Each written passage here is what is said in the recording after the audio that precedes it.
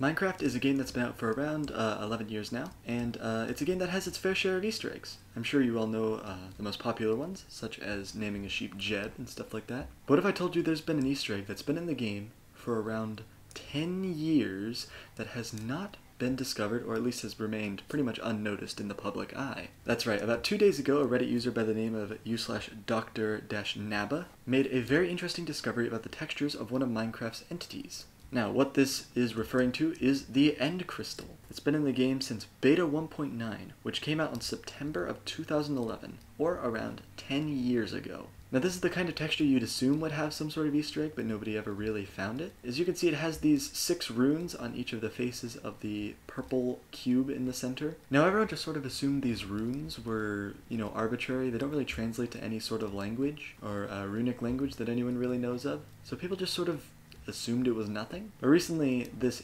Reddit user discovered that these symbols are actually very similar to English characters. I'm going to put up the image from the post now. You can see that if you rotate them right and rearrange them in a certain order, they look like they spell out the word Mojang, also known as, of course, the company that develops the game. Now, this isn't a particularly massive discovery. It's not going to change the meta or anything. It's just a really small little texture Easter egg, which has gone a surprisingly long time without becoming public knowledge. And I figured I'd, of course, make this little video to sort of talk about it and bring it to light for the YouTube audiences as well as the Reddit audiences. But anyways, this is the Minecraft Easter egg, which remained undiscovered in plain sight for 10 years. But anyways, that just about does it for this video. Maybe leave a like on this video if you enjoyed this discovery. And without further ado, I will see you guys in the next video.